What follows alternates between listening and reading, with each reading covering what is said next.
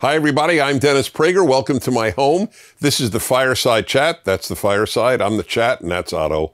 Otto is now, as I've told you, I think America's most famous dog. In fact, he has international fame, and it cracks me up how many people at airports come over and either just say, give my regards to Otto, or will end their selfie with me with some comment about him. The guy's doing well. You doing well, Otto? You're the man. You are definitely the man. In case you had a hard day, Otto is going to help you calm down. It is an amazing thing, actually, the power of dogs. I admit it. I'm not a fanatic on the pets, but I am realistic. They do give a lot to people. Why do they say that the elderly live longer and more healthful if they are alone? In other words, they don't have a spouse, companion, family with them all the time, if they have a dog with them all the time. And I understand that. It does seem sort of like God made dogs for people and made us for the dogs. I have to admit, it is a two-way street. What would they do without us? So it's a very touching thing. Anyway, great to be with you. This is a chance for us to talk and, to be honest, obviously, to know me better, because none of this is scripted. It's what's on my mind. I share it with you, and I hope you share these videos with others. We have a lot of viewers, and that is very important to me because I think important things are said here. So basically, I think always, I begin with something that is on my mind. In other words, not something that is told to me, you know what you should talk about, unless it's really something already I've been thinking about. But in this case, this is sort of haunting me. The notion that, for example, men can menstruate. This is now a given on the left in America. And not just America, in the English-speaking world. I don't believe, this is a very interesting thing that I don't believe I have an explanation for. And it drives me a little crazy when I can't figure out a why. Why are the English-speaking countries weirder in their quote-unquote political correctness, which means ability to believe what isn't true, than let's say Germany or France or any African country or any Asian country? If you told a Vietnamese, an intellectual or a peasant, doesn't matter, any Vietnamese person, you know, men can menstruate, they would think you're out of your mind. And they'd be right. That's the amazing thing. I don't doubt that there are people who feel that they are men and menstruate because they are biologically women. That's a fact. I don't deny facts. But it is also a fact that it is biologically a woman. And I'm not going to say the man is menstruating. A person who identifies as a man is menstruating. I understand that. But that's not the same as a man can menstruate. You know, it's so remarkable, because if you have any hesitation about converting the world to solar and not windmills and wind, solar and wind, if you have any hesitation, you don't even doubt that the world is getting warmer, but you have any hesitation about undoing the entire Western world's economy because of the alleged existential threat of global warming. And existential means threat to one's existence. That I don't believe. I believe the world's getting warmer. I do not believe it's an existential threat. That is true. I do not believe that. But if you have any hesitation on that, on the solutions, oh, you're anti-science. But if you say a man menstruates, you're pro-science. See, this is the upside down universe that young people are inheriting from their elders. Never has a young generation been more misled on almost every issue than is currently happening in the West, and especially in English-speaking countries. And I will give you a list of some of the terrible things. I just wrote this in my column. I write a column every Tuesday, and I hope you'll you'll read them, because I work these things out in print, and that's a very important way to develop clear thinking is by writing, so you'll see it. But this is an amazing example. So the man behind the camera today, Tyler from PragerU, he's new with us. He went through the hazing process. He's currently recuperating. And he said he was just at Berkeley, University of California, Berkeley. And in the men's room, there were tampons. And this is all to be woke. This is not real life.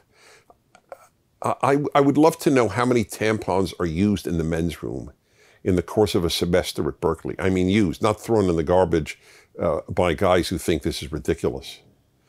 And it is. It is ridiculous. It is not ridiculous that there are people with gender dysphoria. It's just sad.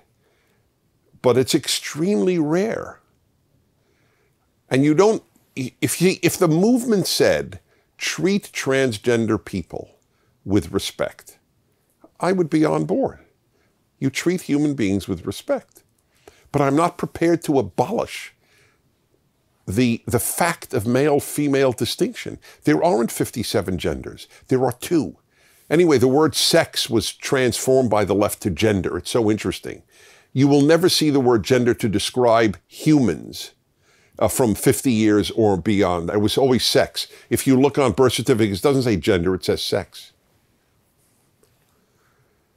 Men can menstruate. That's what people should ask. If you want to figure out if your relative is been brainwashed or thinks, just say, can a man menstruate? If they start, I mean, it's a yes or no answer. Can a man menstruate is a yes or no answer. Now, if they say, well, no, a man cannot menstruate, but there are women who identify as men, biological women identify as men, and they will continue menstruating. Okay, that's a fact. I understand that. But it doesn't mean men menstruate. I care about the truth because I wrote years ago, 25 years ago, I wrote a piece for UCLA magazine, not for a conservative source, that lies were the beginning of all evil. That truth protects us from evil. And we are bathing in untruths, bathing in them. Listen, I think that one of the biggest lies of all is America's a racist country. It's just a lie. It's one of the biggest lies in history. There are racists in America, but America's not a racist country. I'll tell you as a Jew, there are anti-Semites in America, but America is not an anti-Semitic country. That's a lie. That there are anti-Semites in America is true. That America is an anti-Semitic country is a lie. How you doing, little fella? Normally, he doesn't snore this loud, I have to say. But I'm boring him on an exceedingly deep level. He's in a real REM sleep at this time. Otto, you ever crack me up. It's hard to concentrate, I have to say, when this guy is snoring away, 3 feet from me. But it's fun, life, you got to laugh, folks, or the opportunities to cry are legion. So it's very important to laugh. I'm going to give you a whole list I made up a list. See my column on the internet at Town Hall or at DennisPrager.com. It's in many places. Where is it? What was it? American Greatness. Yes, American Greatness also takes it, and the Jewish World Review. It's a lot of places take it. National Review. So, but I'd like you to see it every Tuesday it comes out. You just sign up and we'll send it to you at DennisPrager.com. But here it is. What the left tells young Americans. Listen to this. So I told you this already at a previous Fireside Chat. Your past is terrible and your future is terrible. Has any American generation ever said that to the young generation? Never. They told them their past was noble with flaws. Nobody ever denied the flaws. No one. You think I didn't learn about slavery or Jim Crow? Of course. Or for that matter, terrible things that were done to the Indians. All of this was known. But that was the norm in human life. Every society in history uprooted the previous society. Every society in history had slavery. So that's not what renders America unique. What has rendered America unique is its goodness, not its badness. And that it killed itself literally to get rid of slavery, called the Civil War. It's the first generation being told, your past is terrible and your future is terrible. You'll die. Don't even have kids. Don't get married because of this existential threat. Just want to remind you, when I was a kid, there was also an existential threat. Nobody talks about this. Starvation. We were told, read about Paul Ehrlich at Stanford. The world is going to starve because there are so many people, too many people. There won't be enough food. There's more food than ever, and there are more people than ever. Fewer people are starving now than at any time in the history of the world. But they didn't tell them their future was terrible. Your future is bright. What a loathsome elder generation to tell young people your future is terrible. These adults make me sick. Don't believe it. Your future is terrible if you believe these people. Next, if you're a girl, you should know that American society has contempt for you. You will be paid less than a man for the exact same work and same exact number of hours of work. It's not true. It's been debunked over and over. We have a video by a female scholar showing what nonsense it is that women, for the exact same work, exact same number of hours, get paid less. It just isn't true. It isn't true. Get it? If it were true, I would acknowledge it's true and we have to do something about it. But it isn't true. And what else are young women told? You will have between a 1 in 4 and 1 in 3 chance of being sexually assaulted if you attend college. Now, I know that the people who say that know that they're lying because they send their daughters to college. Would you? Would you send your daughter to a place where she had a 1 in 3 or 1 in 4 chance of being raped or otherwise sexually assaulted? Of course not. They make these things up. They're made up of whole cloth. Would you send your, if you did, you're a pretty awful parent. Okay, I'm not hypervigilant, but if I had a daughter, I wouldn't send her to a place where she had a 1 in 3. USC, they say, is a 1 in 3 chance of sexual assault. Really? And people are bribing people to get their daughters into USC. Hey, honey, you gotta get to USC. You got a 1 in 3 chance of being sexually assaulted. Oh, Ma, that sounds awesome. I mean, we live in a make-believe world. Do you understand? It's all make-believe. No wonder there's so many angry young women. Look at what they're told. Society is misogynist. Society is patriarchal. It hates you. You won't get paid right. You're going to be sexually assaulted. This is astonishing. Oh, there's a glass ceiling that will prevent you from professional success. And of course, the biggest lie of all, professional success, not marriage and family, is what you should be concentrating on. God, it's mind-blowing. Sorry, young women. You should be the happiest women in the history of womanhood, femaleness, for living in a country like America. Not just America, in so many of these countries. Free and equal. What's the next thing that young people are being told? Oh, yes. By the way, you understand, what's the agenda? The unhappy hate the happy, as a general rule. Not always. The left are not liberals, every time I say it. Liberals and conservatives have much more in common than either has with the left. I have a whole video on the differences between left and liberal. 5 minutes, it's all you need at PragerU. I have a video giving you 6 examples of the differences between left and liberal. There are happy liberals and unhappy liberals. There are happy conservatives and unhappy conservatives, but all leftists are unhappy, and they want to make you, young people, unhappy. And they're succeeding in too many cases. Young black. Oh, if you're a young black, oh my God. Oh, most important thing for you to know is that America loathes you. Racism is in America's DNA, President Obama Isn't that amazing? Racism is in America's DNA, but a black president said it. I guess the DNA wasn't working for that election. It's mind-blowing. And that just being black gets you suspended or expelled from school. Just being black. Shot by police, denied the vote. That's the denial of the vote. Is every democracy has a voter ID. You need an ID to board an airplane, to get into a hotel room. Why isn't that anti-black? Why is voter ID for elections racist, but voter ID to go into a hotel, that's not racist? There is no answer to the question that I just posed because it's all made up. But it gets young blacks angry. And an angry young black, guess how an angry young black votes? And guess how a happy young black votes? Okay, my case is rested on that one. All right, next, if you're a young Latino, know that the white majority is so xenophobic, if they could, whites would expel you from the country. It's really amazing, given that half the Latinos marry whites. So would all those whites marrying Latinos in America want their spouse expelled? They just make things up. But if, again, an angry Latino is another vote for the Democrats.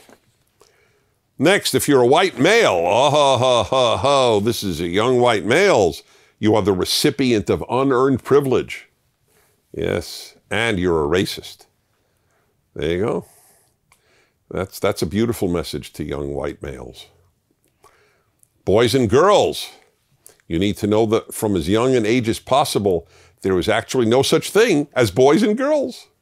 That's why your teachers have been told not to refer to you as boys and girls, but only as students, lest we divide between boys and girls. We would never want to do that. Do you know how to deprive kids of the joy and the tension? Yes, there's tension. And if I'm a girl, what is a boy like? What are the boys? What are they like? But it's so exciting. And if you're a boy, what is a girl like? And it's so exciting. But we're all nothing. We're all what we'll choose. What a message. And of course, young people, you should know there is no God. So don't look to God or religion for meaning. They're for the emotionally handicapped and intellectual lightweights. For meaning, look to social action. That's what the leftism is a substitute. With the death of Christianity in the West, you've got all these secular left religions. Marxism, humanism, socialism, communism, environmentalism, feminism, all the isms. They're religions. They're substitute religions. Okay. Anyway, there's a lot more, but take a look at the article that I wrote. It's time for your questions. Where is there? Oh, look at that. Okay, here we go. First, what do we call it? The video question? All right, here we go. Take it away. Video question number 1. I'm Maria, 53, from Hi. Los Angeles. So I want to know that when your calendar frees up and you suddenly have all this time, what is it that you want to go ahead and do? Well, it's a good question. What is it I want to do, or what is it I will do? What is it I want to do? Want and will are not the same in life. So what is it? First of all, if my calendar frees up, which is very rare, I'm on the road constantly. It would be amazing for you to see it. I'm very, and I never complain because I know it's an honor for me to be going from place to place and offering my ideas. I never take it for granted. I'm a very lucky man. But if it freed up, first of all, I know this is going to sound really corny. The first thing I want to do if my calendar frees up is be with my wife. So I really, it's not my first marriage, so I'm not holier than anybody listening, but it's a very happy marriage that I'm in, thank God, at this time. Been together for 15 years, and I really do. I have a theory that it's more important to like people than to love them. There are people who love their kids, but they don't like them. Almost every parent loves their kid. Like is it's by the way, very few languages have the word like. English has more words than any other language. And it's a great advantage because you could be more precise given the number of words that English has. Like is a great one. Love is powerful and beautiful, but like works, it works its magic more so even. And anyway, I love her and I like her. So, but this is the like. We'd go out for lunch. I don't tend to eat dinner. I tend to fast from about 5 p.m. to noon the next day, almost every day. By the way, it's not heroic. It's just the way I like to eat. I like it. I think it's healthy. I love having an empty stomach. And it's something, if you can do it, not everybody can do it. They get headaches and so on. Don't do it if you get a headache. But if you can try it, it's something, it makes life very easy. Just you have this window of eating and then it's over. There's no diet like not eating. You don't have to think of calories. You don't have to think of carbohydrates. You're just not eating. It's a pleasure. I do have coffee and cream, by the way. That I admit. I want to make that clear. That I'm allowed according to the doctor that I interviewed on the radio who wrote this book. He's in Toronto. I think his name is Wang or Wing. I don't recall exactly. But anyway, that's one of the first things that I would do if my calendar clears up.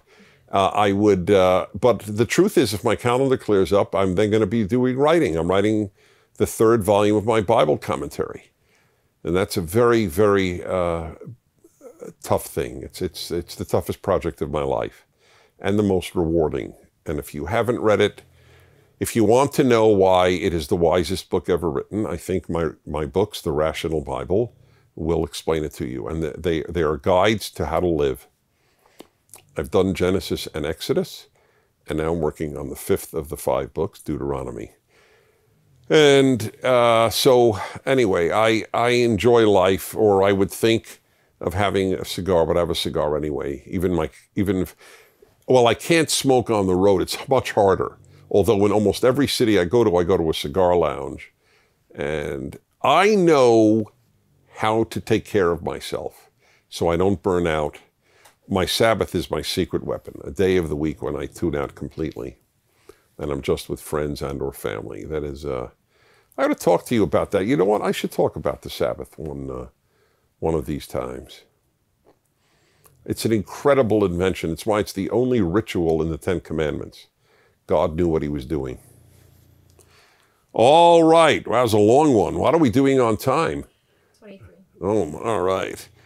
Okay. Michael, 16, Whittinsville, Massachusetts. Shalom, Mr. Prager, Mrs. Prager, Otto, Snoopy, and the staff behind the camera. Wow, that's very sweet. As an observant Jew, I was recently asked the question, would you defile the Sabbath in order to save a human life?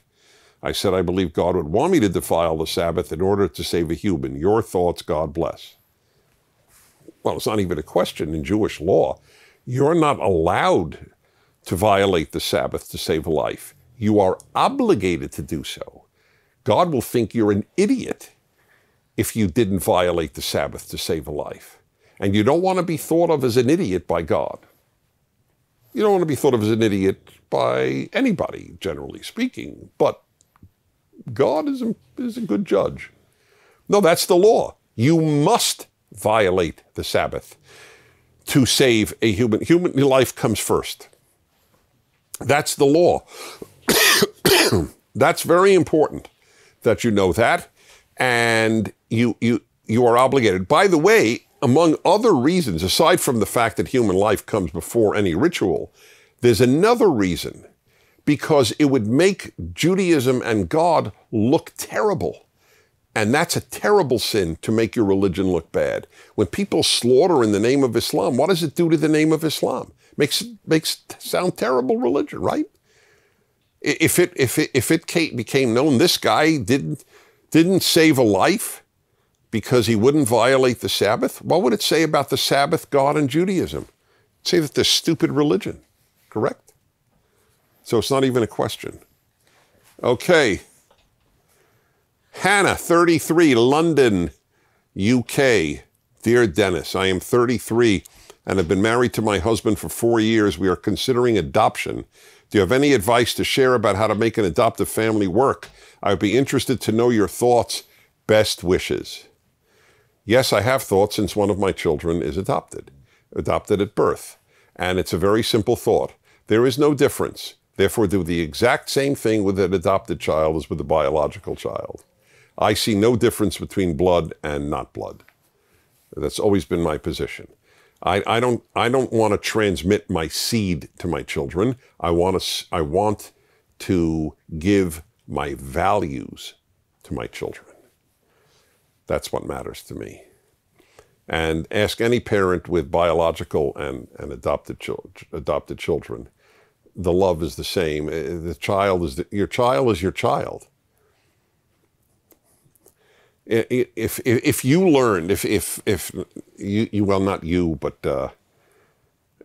if let's see, if I'm trying to think of an analogy here, if it were found out, if you were a parent, and let's say, here, how's this? Let us say it was found out through DNA analysis, right? You did a DNA test. And it was found out, your parents found out that, in fact, you were adopted. Would they love you less? That you were not not adopted. The hospital made a mistake. They gave the wrong baby to them. So you're now 33. You think your parents would love you less? I mean, think about it. It's a non-issue. Good luck. It doesn't matter. Love is love. How's he doing? All right. What's our timing? 27. Steve, 35, Plano, Texas. I spoke in Plano, Texas. Considering that leftism is a religion, how can someone be both a good leftist and a good Christian? Well, you could be a good liberal and a good Christian, a good conservative and a good Christian, but you can't be a good leftist and a good Christian. That's correct. They're competing religions. They share almost nothing. That's correct.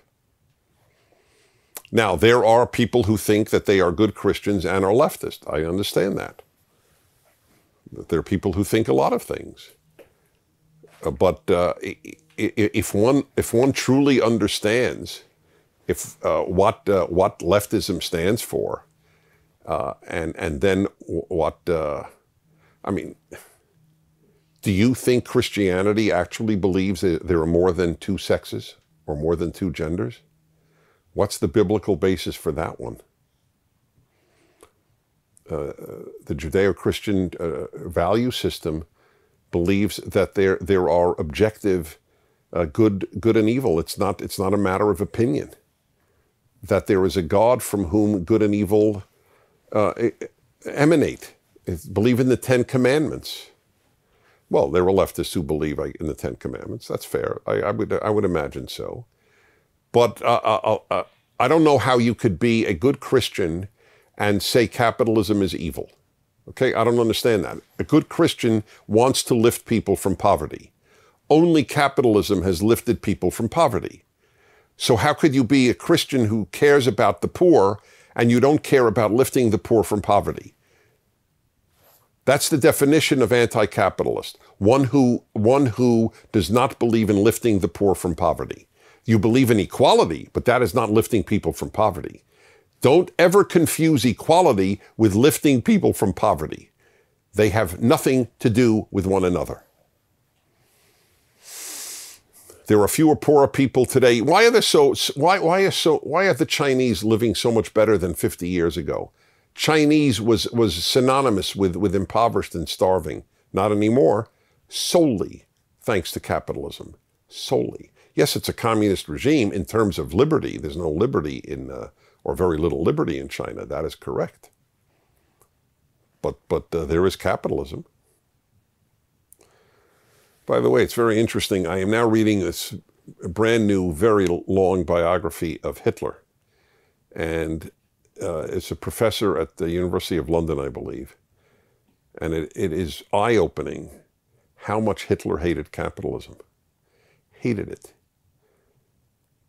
He thought the Jews were the world's capitalists. That's how much he hated capitalism, because of course he hated Jews. Jews were capitalists. So maybe I should I'll write up an essay on the differences between leftism and Judeo-Christian values. That would be very helpful to people.